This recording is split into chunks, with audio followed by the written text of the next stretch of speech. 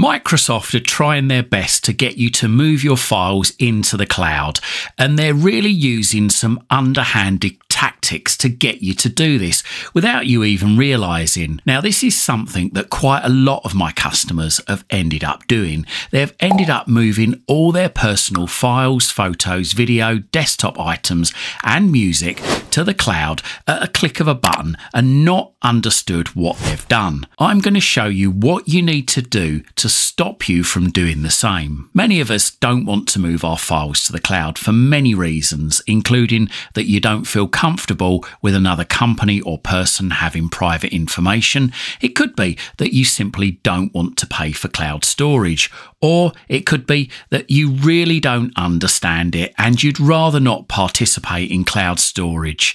Whatever your reasons for not wanting to put your files in the cloud, this guide is going to help you stop you unknowingly putting your files into the cloud. Don't forget to like this video, share it and subscribe to my channel. Doing these three things help us make more great videos for you. It might seem a good thing to put your files into the cloud.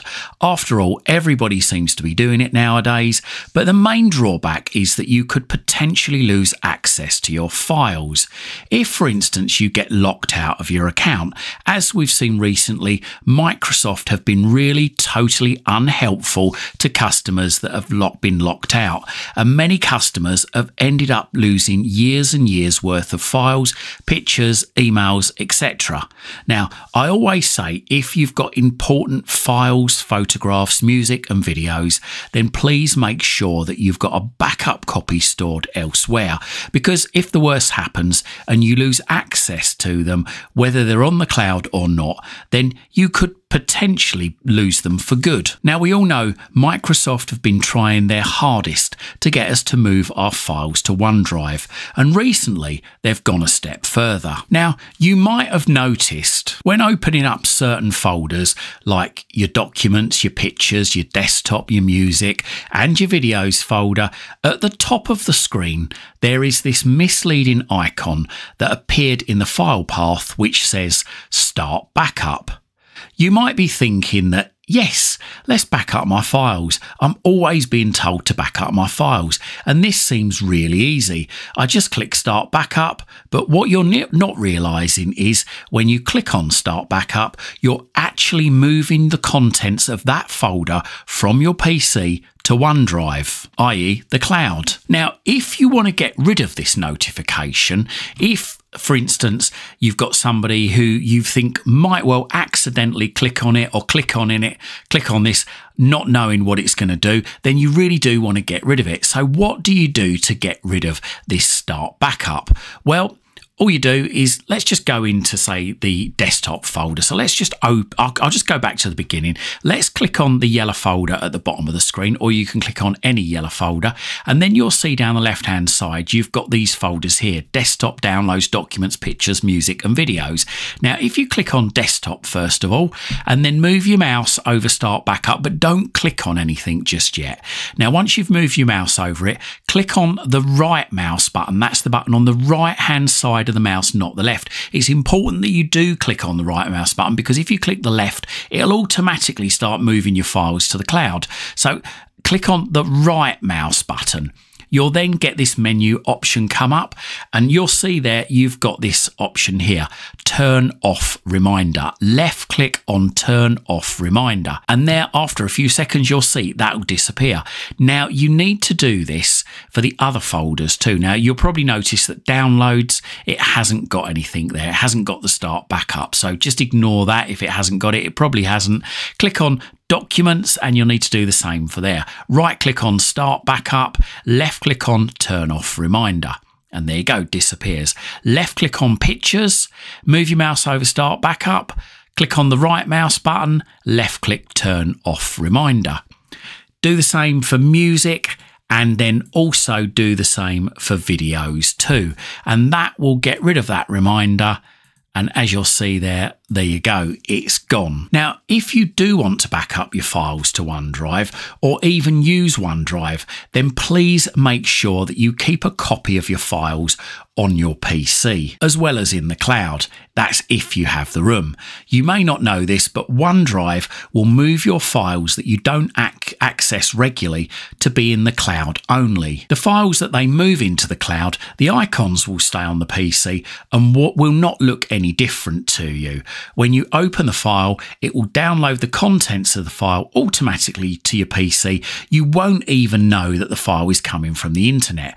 This is predominantly to save space on your hard drive, but obviously if your internet is down or you get locked out of OneDrive and can't get back in, then you won't be able to access your files that are only stored in the cloud. You'll only be able to access the files that are stored locally on the computer. So I always say, if you do use OneDrive, to keep a copy of your files in the cloud and a copy on your PC, you need to open OneDrive. So normally you'll see this little cloud icon down by your clock. If you can't see it down there, click on the arrow pointing upwards and see if it's hidden.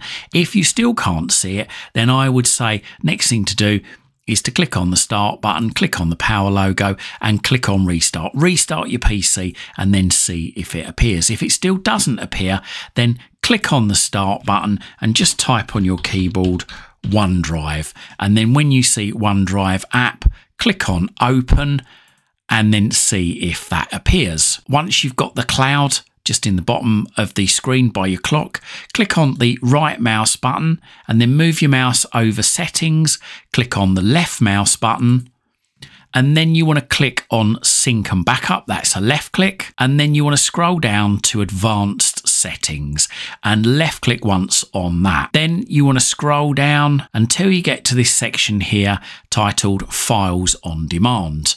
Move your mouse over download all files and then left click once. It will tell you how much space will be needed to download all the files to your PC, and this will mean that you will still keep a copy of the files in the cloud, but more importantly, you will also keep a copy on your PC. So effectively, you'll have two copies of the file. You'll have a copy in the cloud and a copy on the PC, so that, like I say, if ever you lose internet access for a long period of time or you lose access to OneDrive, then you're still keeping a copy on your PC too. So click on continue and then it will start downloading all the files to the PC, and you should then see green ticks next to every folder in OneDrive. Once you see green ticks, it means everything has been downloaded and there's a copy both on the PC and a copy in the cloud. And I would say do this regularly. Just go back to this section here and click download file, all files, to make sure that you've got an up-to-date copy of all your files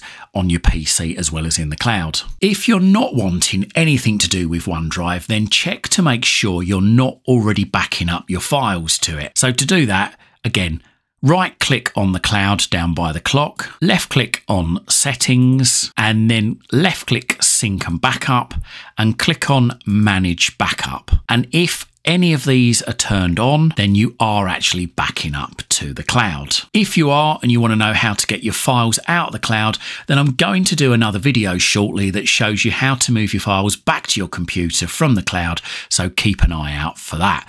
Don't continue to follow this guide for the moment if you are backing up your files to the cloud, i.e. if any of these are switched on. So if they're switched off, like mine are, then you're okay to continue. So just close that down and then close this down too by clicking on the cross. And then what we want to do is we want to right click on the OneDrive icon again, move your mouse over pause syncing, and then left click quit OneDrive. And then it gives us a warning here saying if you close OneDrive, files in your OneDrive folder won't sync or back up to the cloud, so you won't see your changes across devices. So move your mouse over quit OneDrive, left click once, and then what we want to do is we want to just move our mouse anywhere over a blank area of the taskbar at the bottom of the screen and then click on the right mouse button. Then we want to left click Task Manager. Then we want to click on this little icon just here which says Startup Apps. Find OneDrive in there, and if the status shows that it's enabled,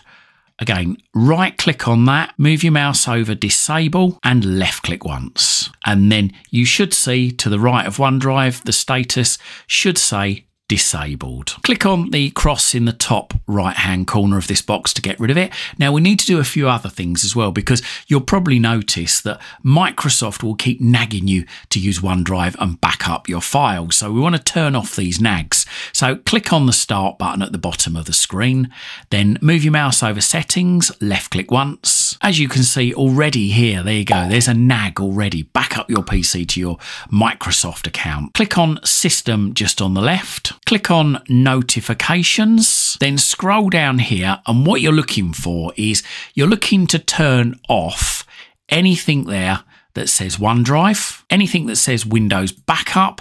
If there's something there that says suggestions as well, sometimes you get suggestions. You might get 1 or 2 copies of suggestions in this list. Turn these off too.